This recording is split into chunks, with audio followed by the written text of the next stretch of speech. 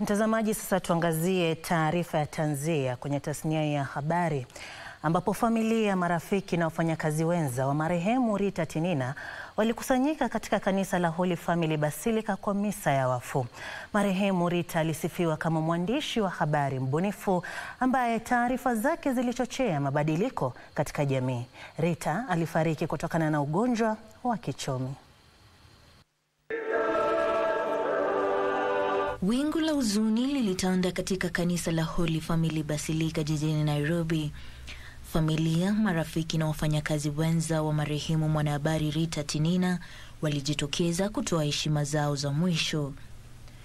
Mwanahabari Olive Barros aliyesoma taarifa ya familia hiyo alimtaja Rita kuwa mfano wa kuigwa ambaye siku zote alikuwa tayari kusaidia.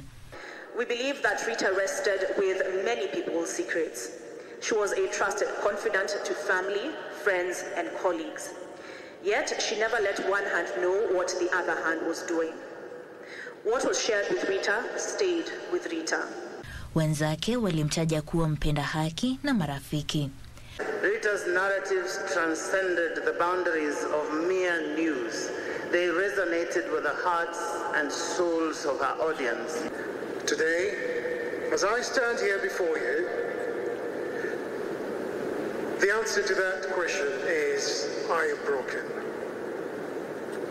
However, broken things can be mended, whereas the loss of a loved one is absolute.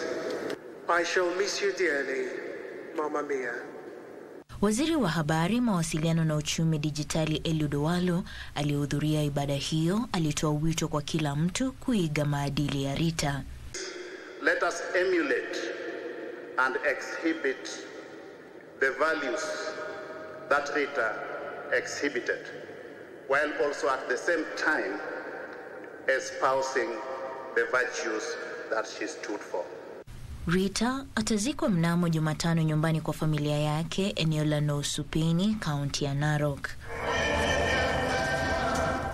Polina Simiu, Nairobi.